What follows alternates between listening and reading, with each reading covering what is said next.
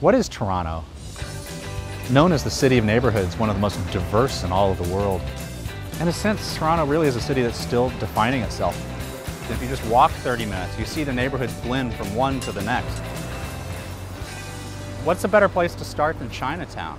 Every neighborhood has a food thing. In Chinatown, it's the funny-looking fruit. Rambutan, it's from Thailand. It's very soft.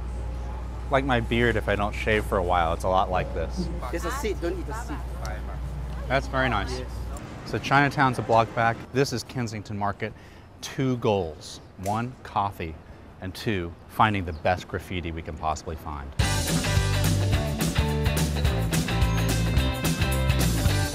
Yes, found it. Does Mona Lisa, is she eating a banana in the original? I think so.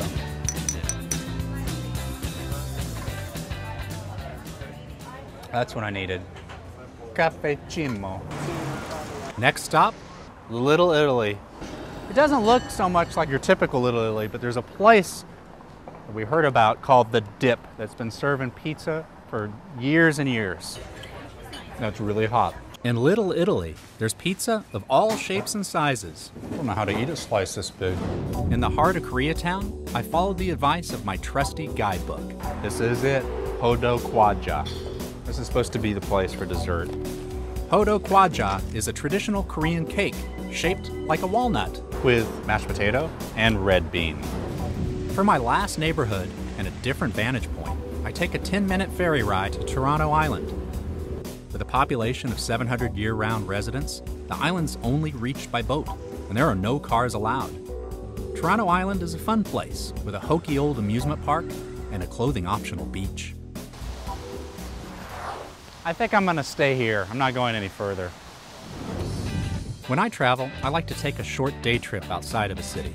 And in Toronto, no other destination quite compares with Niagara Falls.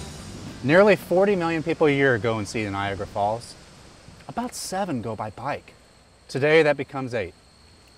The Niagara River Recreation Trail begins in the quaint village of Niagara-on-the-Lake.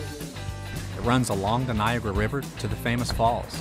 Actually, all along the way to Niagara Falls, there's all kinds of stops. You can see butterfly sanctuaries, views of New York State, and all kinds of War of 1812 sites. And wineries. What is ice wine? We use the same grapes that we have used for the table wine. It's just that we've left them out on the vines to naturally freeze. And as we press frozen, we get a sugary component coming out, and that's essentially what ice wine is.